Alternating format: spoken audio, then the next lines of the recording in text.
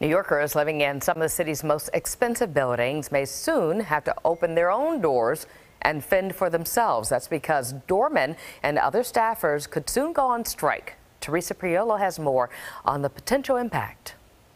They're wonderful, they're kind, they're helpful. You need them. Of all the people that make New York City run, it's hard to argue with anyone who thinks doormen, supers, concierges, and handymen are an essential entity of city living. But for the first time since the pandemic began, the city's 30,000 doormen, supers, and handymen are threatening to walk off the job if the Realty Advisory Board doesn't give them what they want. They really deserve something special. They've been working for 2 years through this pandemic while we all got to stay at home, and they had the risk of working in these buildings. So I think they've done a terrific job. Currently, a doorman makes a base salary of roughly $55,000 with an annual 3.32% raise. Add to that fully paid family health coverage, 49 days of paid time off, pension and a 401k and additional educational opportunities.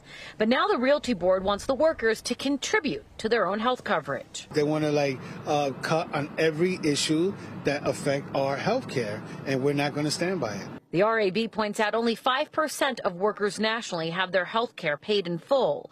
Here in the city, it's usually reserved for first responders and teachers. When the city was going through tough times, we kept the building running. We kept everything running. We were there. So what happens if they walk? Well, sorting through this will be on you, not to mention all the other duties, including taking out the trash. In a statement, the Realty Board said over the past 2 years, we have worked in partnership to protect workers and residents during the pandemic. We are hopeful we can continue to show that our collaboration is the labor relations gold standard in New York and across the country.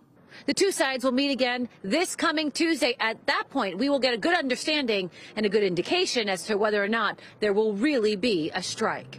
In Morningside Heights, Teresa Priolo, Fox 5 News.